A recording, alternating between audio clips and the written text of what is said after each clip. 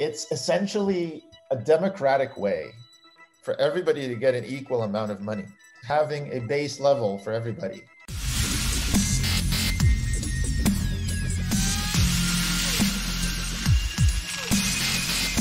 So we talked about how a community has different roles and permissions.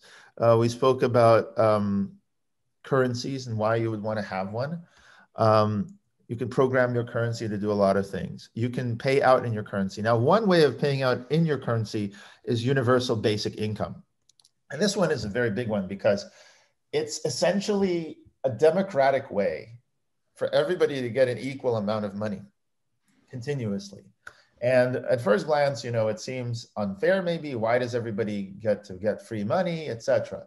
But from a consequentialist point of view, from a point of view of outcomes, it actually works pretty well because, for example, it's shown that poor people have score lower on IQ tests.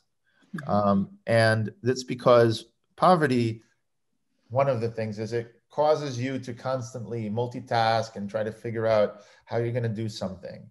Not to mention that everything is costs relatively more. So for example, if you have to take the bus versus driving, right, then you might take longer and take the bus, which will impose extra costs. Or for example, if it costs you some time to switch cable providers or move from one place to another, you might not be able to do it, and that will incur further costs. So a lot of times having a base level for everybody, whether it's to end food insecurity in the community, make sure people aren't hungry, or whether it's literacy or whatever, is often something that the community wants to do as itself. So if you're going to have a universal basic income for your community, it does have some advantages. And also people say that having a UBI might be better than means-tested welfare, which is what most states today have, most developed countries have, because in a means-tested welfare system, you make sure the person's poor before you give them money. So there's sort of a cliff, a discontinuity, like a cutoff, where if you make enough money, you suddenly you lose your benefits. And so people who are close to that cutoff, and they're offered a small paying job, they might decline that job. And that might actually be a very rational response on their part, because they're going to be making less money than if they had not taken the job. So we don't want that. A lot of communities want it to be sort of, regardless, you're not going to lose your benefits, so you may as well take the job. And in that case, if people have, or communities have, a universal basic income, they may even get rid of things like a minimum wage law, because people are, if they're making enough, if they're getting enough money to live on already, so then they might take unpaid internships legally. They might do apprenticeships and all kinds of things to learn, or they might go to school and learn new skills. So for all these reasons, Intercoin helps to create the technology to build a UBI. Now, here's the thing about UBI. A universal basic income is becoming very popular across the world for several reasons, one of which is because of the pandemic.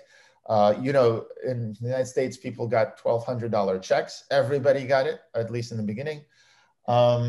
Then in South Africa, they're talking about phasing in a basic income. In Spain, they had, I think it was Spain permanent UBI. They were thinking of creating, Spain moves towards a permanent basic income. We'll see if any of these actually happen. But there are issues with a UBI. The problem with a UBI is twofold. One is, if you're trying to make it on a national level, like President Nixon tried to do, Andrew Yang ran for president trying to do it, you're trying to move a large economy to try to phase this in. And the political machine is just not set up for such a radical change, although one could argue that we do have in the United States something like this on the federal level. It's called the Earned Income Tax Credit. It's the largest program, I think, that helps children in the United States, in poverty. Basically, what it does is it's a UBI, or it's a negative income tax. It gives you money back for if you're below a certain level and you make money, but they call it earned because in the United States, it's very, the ethos is that you have to earn it. So they put the word earned in there. Anyway, that's the UBI. It's hard to do it on a national level. Even a president like Nixon could not get it done. So people try it on a local level. They try it on local level. These mayors, starting with Michael Tubbs in Stockton, California, all this is a movement, and they're all joining to roll out UBI in their own communities. Now, this could be done. And in fact, they've done pilots in their cities, right?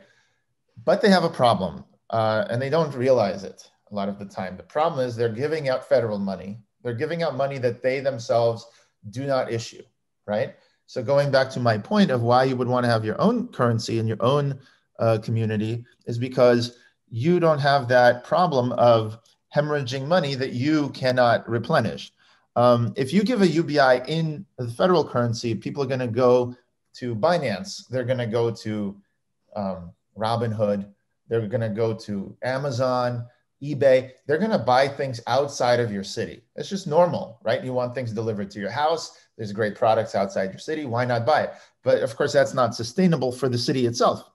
So how does a city able to end food insecurity inside the city while at the same time not running out of money? Okay. If you just give people money, they might buy food from outside of the city and then the money leaves. So what if you could use your own currency and give out the UBI in your own currency? What would that look like? So this is the plan that we have put together, and we're actually preparing to work with townships and cities around the world, starting with the United States, to help them to deploy funds. One city that we're talking with people in has a $10 million fund that is earmarked towards things just like this. So they would spend 20% on buying Intercoin tokens. That 20% would pay Intercoin to essentially deploy all of the machinery, make sure that homeless people get a phone, a basic phone, and so on, to get distribute the UBI and set it up. Obviously not working alone, obviously working with someone like Deloitte and a company that would basically, do management consulting and auditing of the process.